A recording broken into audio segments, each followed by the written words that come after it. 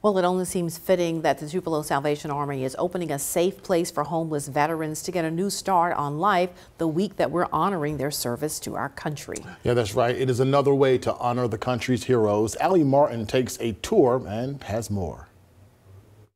For months, workers have been transforming the old Salvation Army men's dorm building into a shelter specifically for homeless veterans. We had numerous volunteer groups come in, and then my husband and I did a lot of the work ourselves. Floors had to come up. We stained the concrete.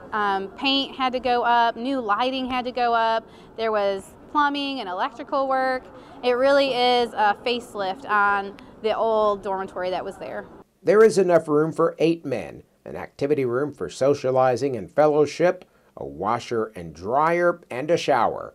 Before the new space was available, veterans stayed in the Jim Ingram Red Shield Lodge. However, a veteran-specific dorm was needed because of the unique needs and common bonds shared by those who have served.